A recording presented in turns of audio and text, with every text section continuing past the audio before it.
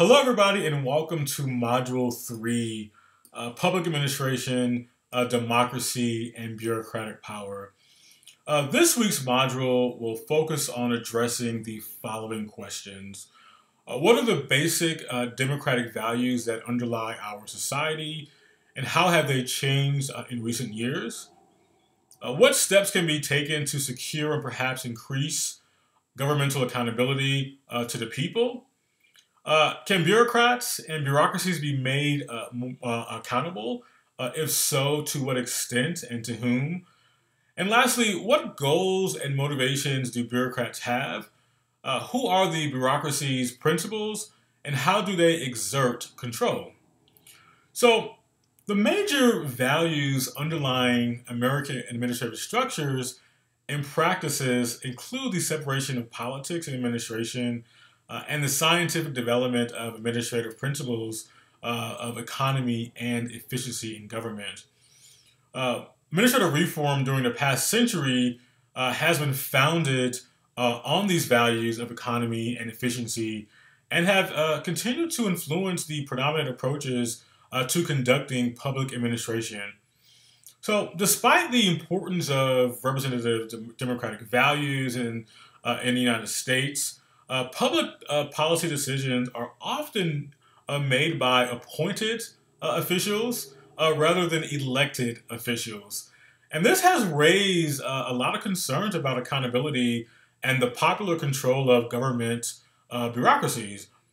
And things like political values such as representation and participation and equal access often clash with administrative values such as efficiency, economy, rationality, and expertise. And we're going to talk a lot about those clashes. And you're going to read a lot about those clashes this week in your readings and also hearing about it in this lecture and also in your PowerPoint slides. So I want to take a few moments to discuss three dimensions of democratic administration that were discussed in your textbook this week. And the first is citizen participation. So citizen participation in administrative decisions is nothing new. However, it has significantly broadened to include larger groups of citizens, notably the urban poor and minorities.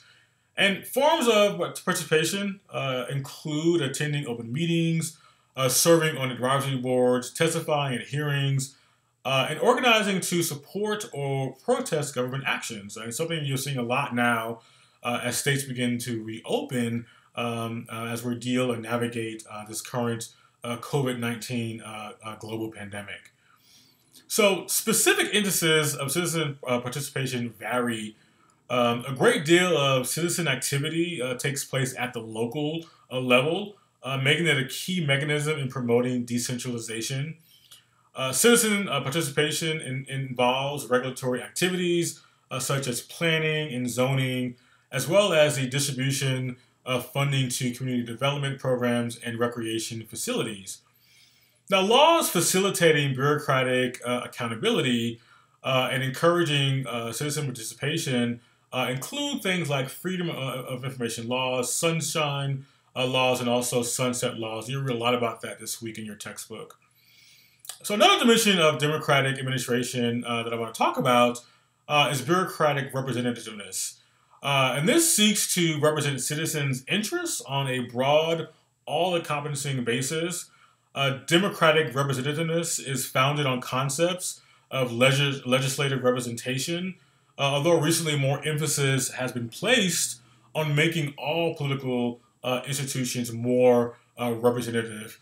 Keep in mind that federal government is much more representative of the nation's population, or demographics rather, versus a local and municipal government. So again, federal government has done a much better job in diversifying in our public bureaucracy at the federal level, but that diversity a lot of times is not reflected at the local level.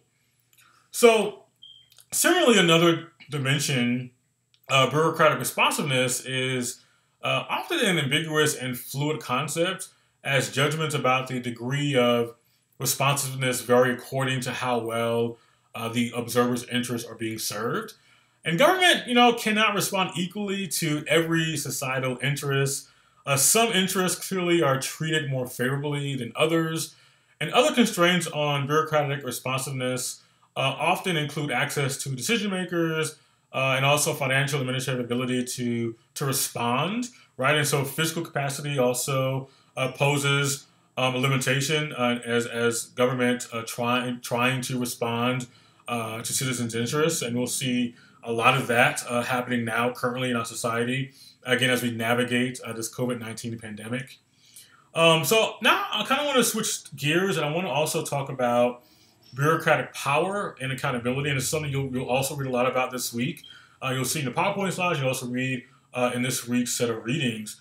And so bureaucratic power can be consolidated through two things: expertise and political support, right? And so the collective expertise an agency may have on the programs for which it is responsible give an agency power and influence because the agency can gain a monopoly on information in that subject area, and also increasing control by experts on making bureaucratic decisions, right? And so keep in mind that political support comes from the legislature, right? And from the executive branch, and from also constituent and clientele interest groups, and of course, the general public, right? And so an agency must control its programmatic responsibilities while simultaneously maintaining adequate political support for its operations, right? And so we think about recent healthcare reforms show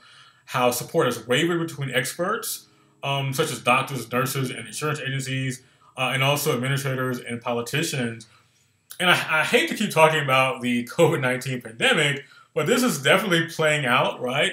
And you're looking at kind of like Dr. Fauci and his butting heads with the executive branch of government and Donald Trump and his administration. So again, you can see how it's a really tough balancing act a lot of times between public bureaucracies and also executive branch officials. So next I want to talk about bureaucratic accountability. And bureaucratic accountability is a concept you'll also hear about and read about this week. And it implies that one, political entities are not beyond the control of others in a checks and balances system, or beyond the reach of the consent of the governed, right? And also, bureaucratic accountability implies that the extent that such entities exercise delegated authority and discretion, they also have the responsibility to adhere to the will of the governed. And it is difficult to explicitly define accountability because political conflict over the criteria for accountability ensures less than complete adherence to whatever standards prevail at a particular time. However, bureaucracy and all other institutions of government can be made accountable only to officials or to institutions outside of themselves. And the president can take many actions against bureaucracy to control and also hold it accountable. Also, Congress can practice legislative oversight and look into details of bureaucratic activities, which with the many tools offered to it for the purpose. Although legislative oversight has become less effective in recent years, bureaucracies are also held legally accountable to courts, right? And so because courts can define the acceptable legal boundaries of governmental behavior. And also the media and the general public, including yourselves, are also able to informally hold bureaucracies accountable. So that is what I wanted to talk to you about this week in my video lecture. And also I want you to also keep in mind that the goals of public administration often present major dilemmas for democracy, especially when administrative agencies are the primary policymakers due to authority delegated by elected representatives. And so I want you to really think about that conflict, right? And so we know that administrative values conflict with democratic values, right? And so how do we reconcile those? I want you to think about that as you read through this week's reading, and also think about how do we hold bureaucrats and bureaucracies accountable when policymakers, right, are giving more authority, right, to these institutions, right, to institute a certain public policy. So again, think about that as you navigate this week's readings and lectures. And if you have any more questions or if you need to reach out, please do so via email or via phone call. Thank you and look forward to connecting with you next week.